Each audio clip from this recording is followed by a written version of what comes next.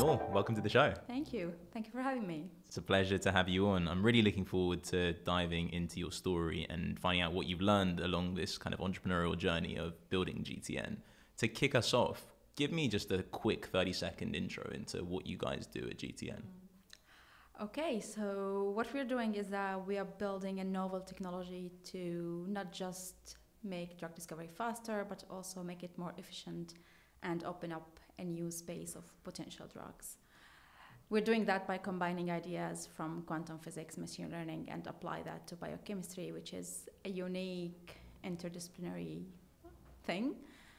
So we are the way we're doing it is basically advancing the representation of chemical compounds and then building a whole stack of machine learning tools that can learn from this representation, learn to predict chemical activities, and then sample new novel chemical structures.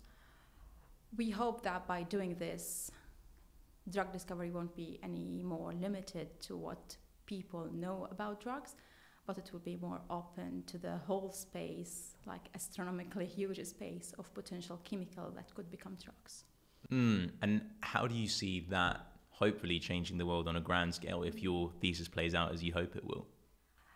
The way I like to think about it is like, hopefully in 5 years' time, when the technology is mature enough to actually produce novel, effective chemical structures, you'd see like people discovering diseases, and then hopefully within a month you have a good candidate that is ready to go into preclinical and clinical stages. So instead of spending 5 years just computationally or like virtually coming up with these candidates, you'll shorten that to a month or two, and then you're ready to go like test on humans. So the whole cycle could be shortened by at least 5 years. The effectiveness of the drug could be increased by at least 10x. And hopefully we'll see less diseases and less people die for diseases. Certainly an endeavor that's worth yeah, exploring and super achieving. Exciting. Yeah, That's for exciting, sure. Yeah. Tell me a little bit about the story of how you came into entrepreneurship. So I understand that you come from an academic background, you got your PhD in machine learning, and you also were a professor at a university in Denmark, I believe. How did you pivot, which is quite a dramatic pivot from going from that position in academia to entrepreneurship? What was the story behind that? I'm not sure like it's a big pivot. The big pivot for me was like, I wasn't really expected to be a CEO. So the big pivot was like going from kind of a CTO to a CEO, but like the pivot into the startup world wasn't really a big jump, because my job at the university started to be more of like the administration. So as a professor, you don't really get to do much of like coding or like the fun research stuff, and you get to do more of like administration and fund writing and like supervising and these kind of things, which is more or less what you do in a startup. Like you have to raise funds, you have to manage people, and you have like to build your company. There you build your research group. But the nice thing about startup is that you have to move very, very fast. Otherwise you're basically dead. So that was kind of like, I would say, the analogy between the two positions for me. So like whether I want to do it in a more like slow, relaxed atmosphere where you can really see the impact of what you're doing directly, because basically publishing papers, getting citations, and that's more or less the measure of your productivity. Or whether I want to do like more or less same things, but being more productive, move faster, and see a way bigger impact. And the answer was clear for me, so I moved. I want to get into the co-founding story, because as you mentioned in your brief description of what you're doing at GTN, it really is an interdisciplinary project of two pretty diverse fields. But how did you get into the field of machine learning in the first place? Why did you end up going down that path? Oh, that started a long time ago. Like machine learning specifically started when I was back at my bachelor studies. So we had like 5-year I'm originally Syrian, so I did a bachelor in Syria. And the program there is like 5 years program where you get to do computer science for 3 years, and then you have like 2 years to choose a major to specialize in. And at my time, I don't know how it is right now, but that was like artificial intelligence, software engineer, and I think networking. And artificial intelligence was so more exciting than the other two, and it was naturally like that. Like if you want to explore like how the world would look like in 10 or 20 years, then you have to go into artificial intelligence, even if it's not really applicable at that time. So I chose artificial intelligence, and then I did a master in artificial intelligence, and from there it was like natural to go into machine learning and AI and do like a PhD postdoc, and yeah. So you were very conscious from that age when you were doing your undergrad that, you know, I mean, this is going to change the world. Yeah, like exactly. AI is going to change the world. You see the news and you see like robotics and computer vision. They were like very immature at the time, I would say, but still they were like something that you can see that will happen in the future. It didn't happen yet, but still, I mean, you see like the future going that way, and you won't be in that field. Yeah. Sure. So talk to me about how this collaboration with Vid came about then. How did you guys kind of end up working together? What were the processes, the conversations that meant you decided to build something in this space together? I think it's basically about how EF works. So like you're put in this room with like 80 other brilliant individuals and from different perspectives and different disciplines, and you get to talk to all of them and see like who's the one that you personally like. So it's not just about like the idea about the background, it's also about how you personally could work together, and you keep talking to many people until you try some of them and kind of like iterate. So that's basically how we came to work together. But then from the point that where we started to work together, we were like very conscious about the fact that we are both coming from a very academic background with no industrial experience and no market knowledge, and that we had to work really hard on that before we actually develop anything technically. So we just throw away all of the technical knowledge, not like so we were kind of like struggling about whether we should actually make something and go sell it, or that we could just talk to people and figure out what they want and then try to implement it. Yeah. And we were like very aware that the first approach wasn't really the right one, and it comes basically because of our background. So we moved very quickly into like just talking to people, and we kept talking and talking to people. We talked about, I think, about 50 or 70, like between 50 and 70 different individuals, and just like people working on different verticals and trying to figure out where are their problems and where like our technology could fit together and make a big impact. And yeah, we stumbled across drug discovery, and we started like digging, and it is like hugely inefficient. It was really a shock, just to see the numbers, the future's expectations, and how inefficient the whole process is. And we thought we could do something that is quite disruptive with what we know. And we started talking to pharma people, and they didn't seem to have encountered anything that along the lines of what we were thinking, and our solution seems to be quite unique. And even in that very early stage, we managed to get like some big names in pharma and interested. So that was a clear sign for us that there is something really big that we can solve. And yeah, we kept moving. So in the initial part of that customer development process of talking to people, when you obviously had sort of the beginnings of an idea, but it wasn't fully formed, I guess, how did you kind of navigate the process of saying, of talking to customers and finding out about what they wanted when you didn't have a fully fledged solution to pitch to them? What were the kind of the processes that you So used? initially we just like reach out for advice. So like so basically pitch ourselves.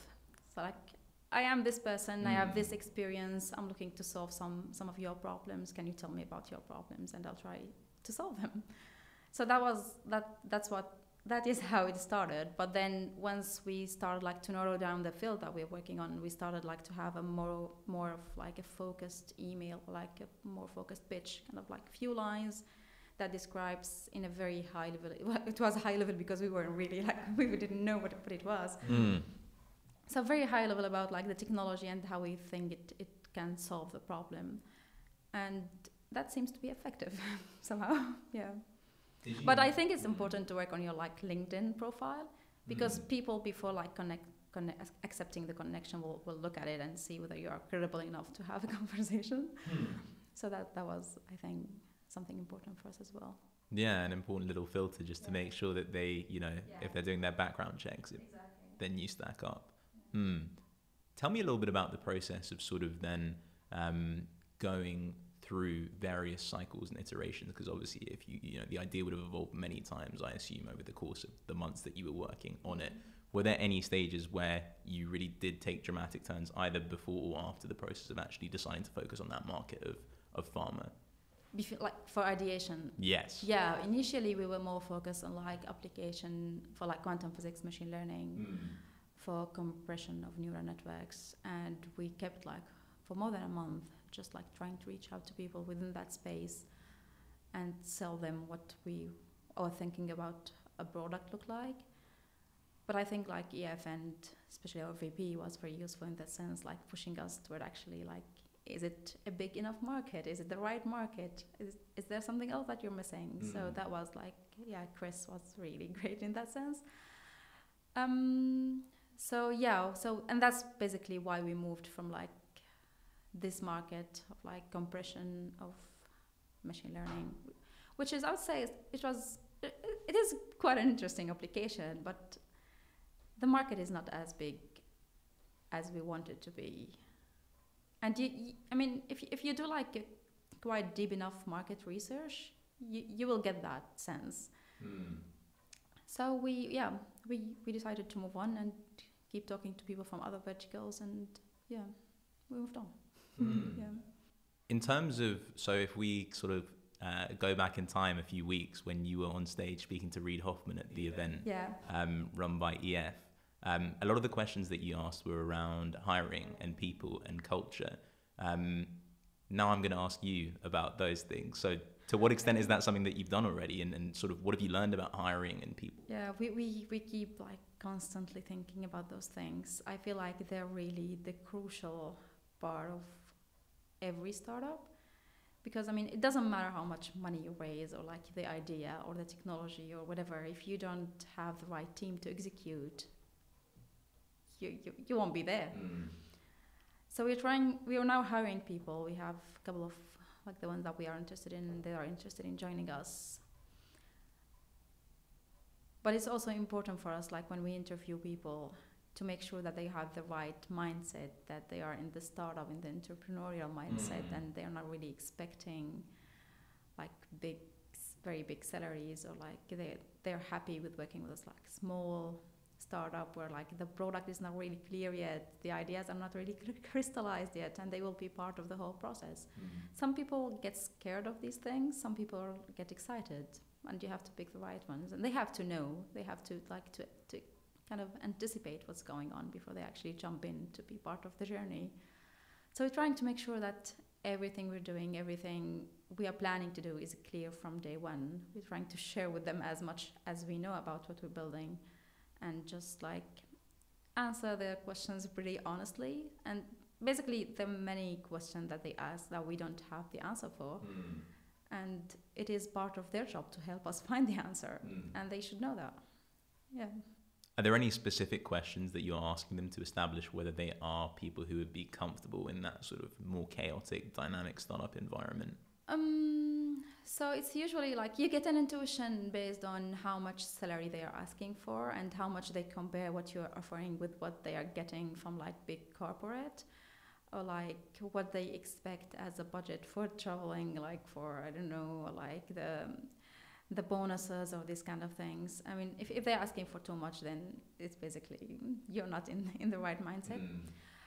Also, like I would guess like the working style, I would say. So like how much effort they should put in is not really like working for another very well kind of established company where you go like specific times of the day and that's it. Working in a startup is like, at least for the founders, it's been like 24/7. So they should expect that they should work harder than what they usually do for other companies.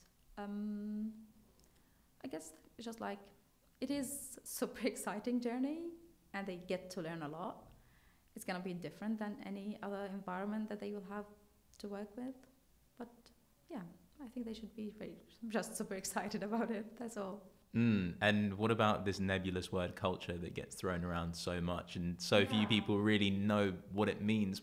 What are some of the sort of concrete things that you are doing, are thinking about doing sort of within GTN to make sure that, you know, the culture is something that you and Vid are kind of setting from the top down, and it's the way that you want it to be as you scale? It's actually quite tricky. I think like people don't really have like a very crisp definition of culture because there is none.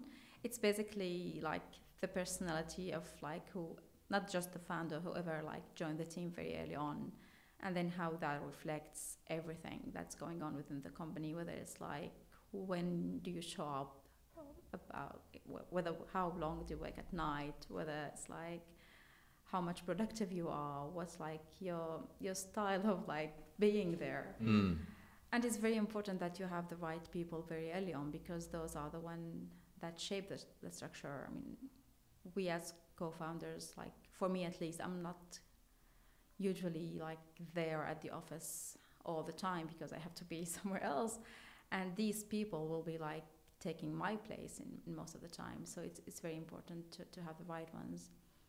I think it's more or less like matching personality. I would feel like, I mean, yeah, you might like have very brilliant individuals who are like willing to join, but personality wise they might not be the right fit. So you had to make sure that you kind of like working with them. You'll be there all day with them, so you have to be happy with Certainly, yeah. Sounds like there's definitely a lot of nuance involved in that process of setting it and selecting the right people who are going to... It's more of like intuition, What have you learned about yourself during this process? We've spoken a lot about the kind of the lessons that you've learned, you know, through GTN as a startup and the kind of the progress that you've made on that front. But personally, sort of, what are some of the things that you've taken away from this entrepreneurial process?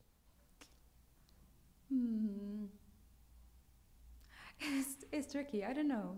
I mean, I learned a lot, and I really love that. Kind of like miss that very steep learning curve, and I feel it is super important. So like whenever people are like kind of sensing that the learning curve started like to be more of a horizontal curve, then they should just jump into something else. So I learned that I really love steep curves, and I would say like the other thing is that I'm really kind of like resilience. Like I didn't know that I can be that tough. So yeah, I don't know. I feel like Is that in the context of just navigating the ups and downs? Is it a specific story that you're thinking back to when you think about that? I'm more like of an introvert, so I'm not like the kind of person who reach out to people or like talking to like hundreds of people, or like if somebody says no, then I would like go back to him and say why no.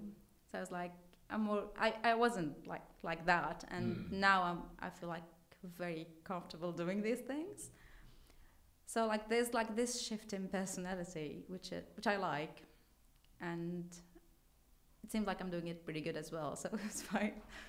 Yeah, well, like we said, I mean, it was only a couple of weeks ago that you were on stage chatting with Reid Hoffman in front of, you know, hundreds of people. So it's definitely going in the right direction if you're talking about that. What advice would you give to female founders? Because I know it's something that sort of we think a lot about EF here and getting more female founders on board, etc. What advice, if any, would you give to them?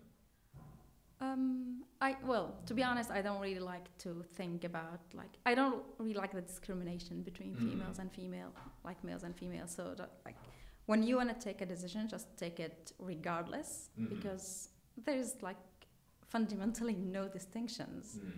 So if you want to follow your dreams, if you want to like make an impact, if you want to do something, don't think about yourself as a female. Just think about yourself as a human being who wants to do something and do it. Just simplify the frame. Yeah, exactly. I mean, we are basically humans. Yeah. And like when you talk about startup, or like doing things, or like having a dream, pursuing your dreams, there's no differentiation. I don't like talking about it as like female male things. Sure. When you think back to, before you were applying to EF, or when you were thinking about applying to EF, was there anything that was stopping you? And what helped you break through it? Something it was basically logistics. So it wasn't really something that's stopping me in terms of like wanting to do it. It's more of like, I have my daughter and my husband like in Copenhagen, and like moving to London, leaving my daughter behind was like kind of a little bit of, I wouldn't say an issue, but it's like something to think about. Sure. And how easy, what was it like to move her to like nursery, and how quick we can do these things. So it was more like practical things rather than just like fundamental things. And it turned out to be fine. I mean, yeah, you just like have to take the first steps, and the other steps will follow, and things will move on, and yeah, will resolve. Everything will be resolved, and it's fine. So your advice to anyone was sort of like, who's thinking about, starting a company, I think it's a common sort of thing that people will sometimes come up with is, it's not the right time for whatever reason it might be, so for sort of family purposes, etc. I mean, you obviously had a unique situation. It never is. Yeah, I mean, and that's like applied to everything. So like whether you want to get married, whether you want to have children, whether you want to start a startup, it's like it's always not the right time, and it will never be. So just like, yeah, make up your mind and take the decision, go on with it, live with it. Yeah. I think that's a pretty great note to end on. Noor, thanks so much for coming on the show. It was really great chatting to you. Thank you very much for having me. Thank you.